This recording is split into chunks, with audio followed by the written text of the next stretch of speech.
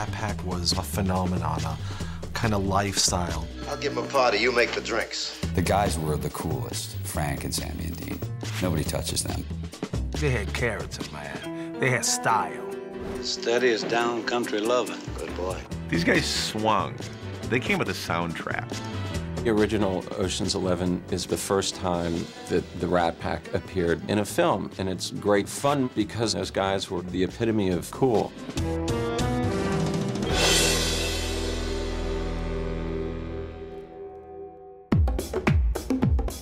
On the simplest level, the Rat Pack was Frank Sinatra, Dean Martin, Sammy Davis Jr., Peter Lawford, Joey Bishop, entertaining people together in Las Vegas and in a couple of movies. And it's a really perfect mix, and they were only together a brief time. It was sort of the perfect confluence. It's just one of those things that could only happen once, you know? And Frank ran the party.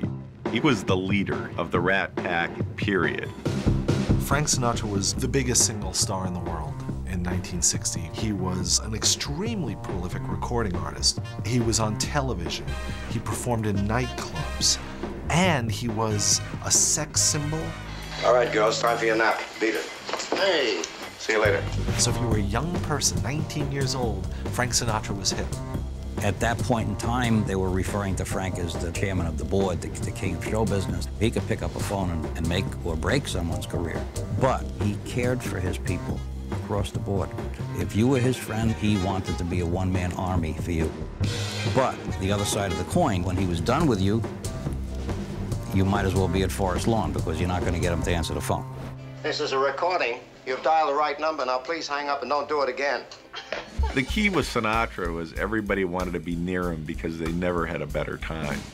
And he collected very, very high-toned friends, you know, very, very elegant A-list Hollywood buddies. Frank just wanted to be with his friends, and he said, what do I like to do? I want to entertain, and I want to get paid for it, and I want to laugh while I'm doing it. And which of my buddies can help me with that? So he found an incredible group of guys. Dean Martin was a successful recording artist and had begun a substantial movie career with The Young Lions and Some Came Running. I don't fit into your picture, huh? From here on in, you don't, sweetheart. Sammy Davis Jr. was a big recording star and a huge star of the stage. The 11 of us cats against this one little city. We're an overlay. Peter Lawford was a well-known B-movie actor, and he was married to a Kennedy. What a way to make a living. And Joey Bishop was a young and rising comedian. So this was quite a variety of people to have associated together. They used to sort of show up at each other's shows and come on stage and do their little riffs, and then they just realized it was the most fun they were ever having. And boom, that's how it started. Their performances, the chaos, and their cool, unflappable, good time Charlie response to it is the secret sauce. And so it's the hottest ticket in town. And if you can get in, you enjoy it. If you didn't get in, you say you did. Frank, with all of his playful grandiosity, always referred to it as the summit. And that was the formation. That's really where it all started kicking into place. That's when Frank said, we're going to make a movie and put all my friends in it. We're going to do it in Vegas. And while we're there, we'll do some shows at night. And the legend was born. You have to remember also that Sinatra was a businessman. Frank had the hotel, and he had the production company, Essex Pictures. So when they came across a script about a group of World War II veterans who hold up Vegas casinos, it was this perfect kismet of business interests and opportunities to travel, perform, film. So January 1960, they started filming Ocean's 11 and then playing the Sands Hotel Copa Room in the evening. Because a film and the summit happened all but simultaneously. It ratcheted up the excitement level in that town as nothing ever had. It was mayhem. These guys come in to do a couple of shows at night. They were packing the place, and when every celebrity showed up, politicians showed up, JFK was there, Marilyn Monroe, Shirley MacLaine, every star of the day showed up and it became an event. I was around for the first Ocean's 11 in 1960, while Sinatra, Dean Martin, Sammy Davis, and the whole crew were working, doing 2 shows a night, finishing about 2 a.m., hang out until 6:30, showing up at the set, getting made up, and shooting until they needed to take a nap and a massage. If you're not careful, buddy boy, she'll rub you out. These guys would show up noon, 1, 2, 3, 4, 5. They'd shoot around them, so they would do what they want. Frank never liked to do a lot of takes. When he got the first take, he was, did you get it? Good, moving on. So these are guys that are not known for their disciplined adherence to other people's needs or schedules. Get him up, get him up. But what I loved about the first Oceans was that they captured this sense that they really were having fun off camera, that they were genuinely friends, and that translates on the screen. I think the only reason why I got into this cape is so I could see you again. Sounds like a hell of a price, and I agree with you. I'm worth it. You're just in time for the jokes. They liked living large. Frank had a saying that you gotta love living, baby, because dying's a pain in the ass. And all of his pals, they were all the same way. And they played off each other. There was a frat club aspect to it. It's fun time, Jimmy boy. There were certain restaurants they ate in. There were drinks that you ordered and drinks that you would never order. And they also had a few little slang words. Believe me, I like to swing like the rest of you guys, but you haven't got a plan here. You got a pipe load. They spoke in a language all their own. You're talking on a dead phone, Charlie. The ring-a-ding sort of patois. Well, I married you once and it didn't work out too well, so what's wrong with a little hey-hey? They all were in search of a little hey-hey, which meant have their way with ladies. Or they would avoid men who seemed to be drippy. They'd call them Clydes. I got a date in the casino. Here's your keys. You're wasting your time with that Clyde, honey. He's a loser. He's a loser. A lot of them were based on teasing each other. I mean, I'm sure you know Frank called Sammy Smokey because he never stopped. Have no fear, little Josh is here. Frank called Dino Dag, but they could call each other that. Nobody else could.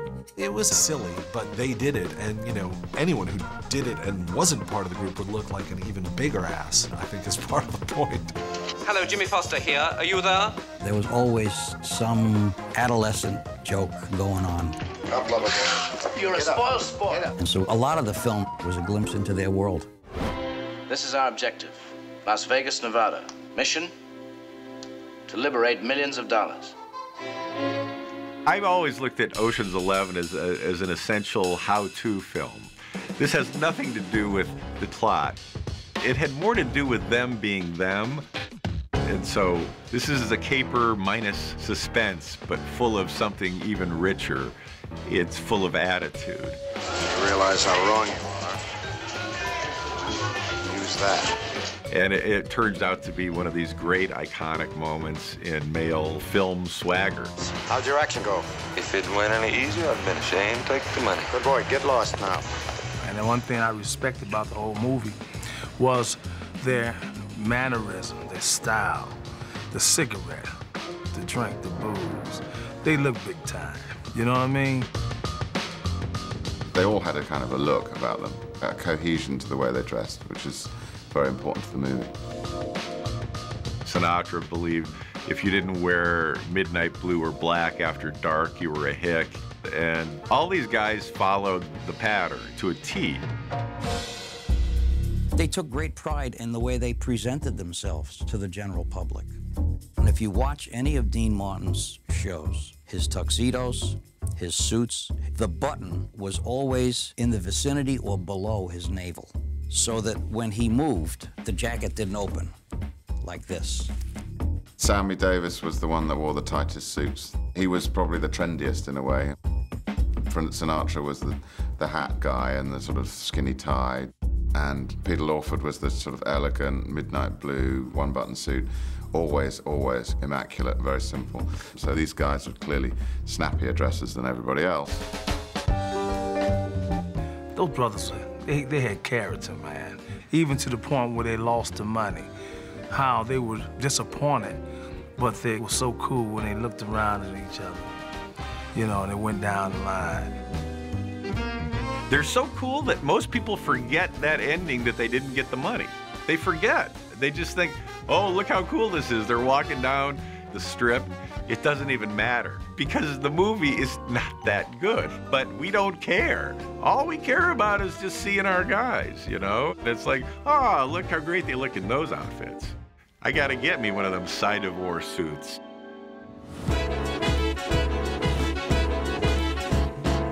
And it's great to see Vegas, to see these shots, these driving shots where there are 2 hotels, and that's it. I mean, it's just a couple of buildings and desert. If you watch the original Ocean's 11, you will have a tendency to say, geez, you would think that Sinatra would have spent more money on the sets. And then when you tell them, wait, no, that was shot on location, that's what Vegas looked like then. It blows their mind. So it's a time capsule. Silver dollars, please.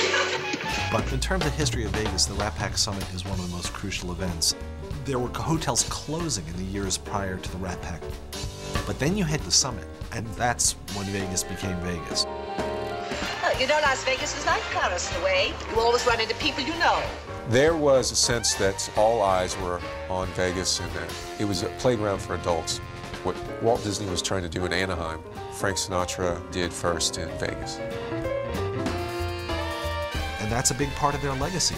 Old-timers in Las Vegas will tell you that those guys did more for this town than anyone except the guy who invented air conditioning and the airplane.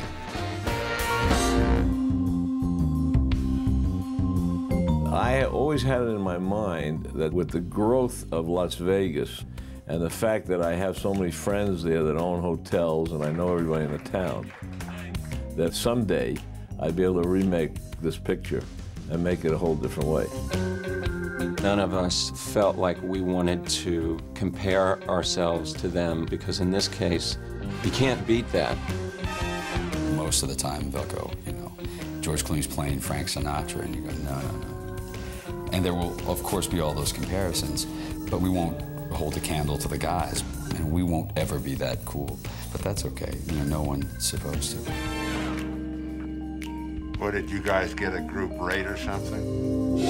When Ocean's 11 came out, obviously it was a remake, but they'd carved out their own footprint clearly enough that it was okay to just give a little bit of a gentle nod to the past with Ocean's 13.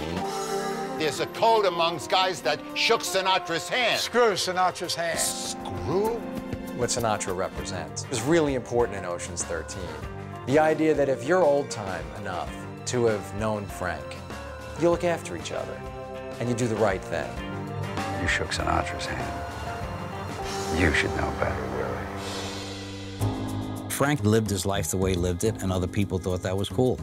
And these guys have done a masterful job bringing it into today and trying to capture the essence of that camaraderie and that fun and that sense of style. But the original Ocean's 11 is such a hard act to follow because they look like they belong together. They were just like that every day. And it gives them a kind of an esprit de corps. I'm certainly not going to let you boobs try and pull this job without your best man. They was like the Three Musketeers, you know. They all was for one for all. It's the closest thing we'll ever have to a home movie of the Rat Pack at play. So if you want to go pretend, that's the one you want to go put on. But I'd advise you to find an orange mohair sweater because Frank always thought orange was the happiest color. So it would make him happy to know viewers were out there wearing orange watching Ocean's 11. I wouldn't have it any other way.